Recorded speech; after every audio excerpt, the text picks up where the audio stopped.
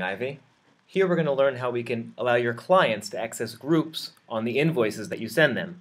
Imagine you want to simplify the experience, so when they're looking at the invoice they receive, it's broken down into the different sections that are relevant to them.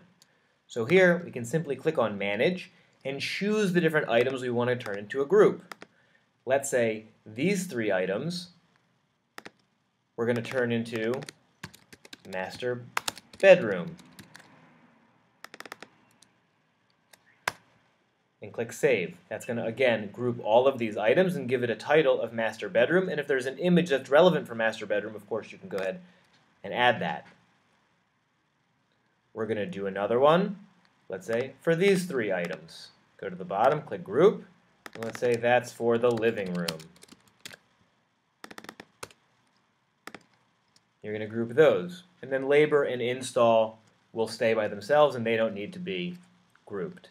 Now we want our clients to be able to see this, so we're going to allow our client, click this, we're going to allow our client to view group content, and then we're going to go ahead and send it to our clients, and send.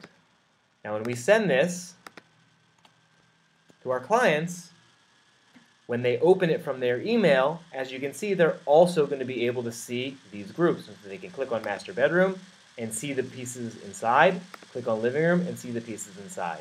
And so now you can go ahead and group the different items by room or by whatever you want.